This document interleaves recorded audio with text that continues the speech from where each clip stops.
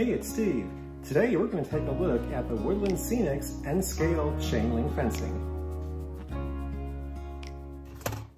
Okay, so let's take a quick look at this product. Now, one thing you'll notice right away is that even though this is N-scale, the fence posts and everything are fairly large for N-scale.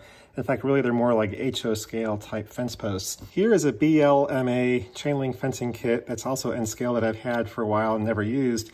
And you can see the difference in scale here. Basically, the fencing itself is a smaller scale than the Woodland Scenics fence, and overall, the detail is a little bit higher. Now, one thing I can tell you is that because this Woodland Scenics fencing is sort of, larger than scale in terms of the posts, it is going to be more durable than, say, something like this, which is a much more scale product. You can see, looking at the included posts here in the BLMA kit, that they're dramatically thinner than what you have in the Woodland Scenics kit here. So again, not really to scale exactly in terms of the post especially, but it is going to help it be more durable, and that can be an advantage for especially a portable layout where I plan to install this fence kit. So let's open this up and take a look. Okay, you do have some instructions here on how to install the kit here and where you should apply glue and so forth. Now, one thing you'll notice is that some of the sections of fencing have posts on the ends and some do not. So obviously the ones that do not have posts on the end will go in between the sections that do have posts on the end when you're making a long run of continuous fencing. So this basically shows that here as well to, for where you should be gluing things together when you do a longer piece of continuous fencing. So overall, simple directions. Obviously, you don't really need them. You can figure this out pretty much on your own. You can see certainly, basically, you're going to have to drill holes for these fence posts and then glue things in the proper order so you don't have, two posts next to each other and then two sections without a post at all. So as long as you take care of that, you're going to be pretty much good to go. Now, this is sealed in here with a piece of sort of tape. We'll take some of these out here. Now, here is one of the gate sections. Now, one thing that I noticed here right off is that the back of the gate section does not have any break at all in the fencing, so it looks a little bit goofy on the backhand side, but on this side here, obviously you have all the gate detail and everything looks sort of, normal from that side of things. And the same thing with the double gate section. You have the gate detail on one side, and the other side, is just straight fencing. So I can see here two sections, one with posts and one without. So you would drop them. So you would see with assembling them, you would basically just butt them up like this to produce the longer run of fencing. Let's go ahead and install these on the little layout that I'm working on and see how it works out. Okay, so here's a quick overview of the layout project that I'm working on. Everything's kind of in various stages of construction here. And there are different places I do plan to have fencing. One is going to be on the edge of this upper level here around the perimeter, so our little N-scale people don't go falling off, off this large ledge here, into the shrubbery below.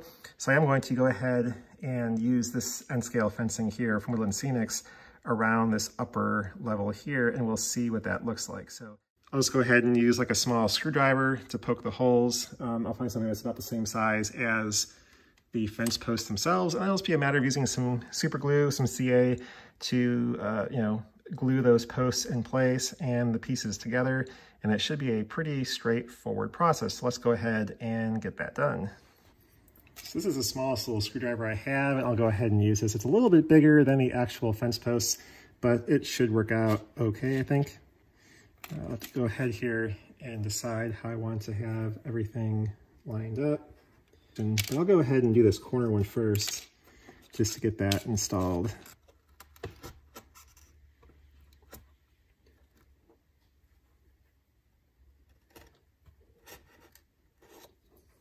And we'll get my fence section posts in there. And get the first one installed in the holes. Now this next section, go ahead and get the holes lined up first. Having slightly larger holes also gives me a little bit of wiggle room side to side when I'm trying to get these pieces glued in.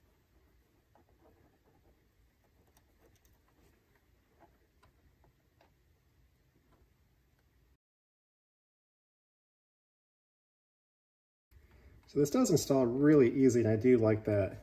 Poke the holes, put the glue in. They're very rigid fence sections, again, because they're a little bit oversized, and so it does make the installation go really, really fast and easy.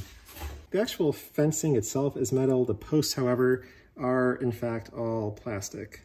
So anyway, there's a look at the Woodland Scenics N-scale chain link fencing. So it's a nice durable product. It's pretty easy to install versus other fencing materials that I've used. And it does make for a nice looking chain link fence, even though the posts are a little bit larger than N-scale. But if you are looking for a fairly durable N-scale fencing that is pretty easy to install, I would recommend taking a look at this product. Anyway, as you can see, I am getting pretty close to being done with this little 17 by 30 inch N-scale mini layout project. So sometime during August, I should have a video on the complete construction of this layout project. So look for that here coming up in the next few weeks. But anyway, that's all for now, and thanks for watching. Bye.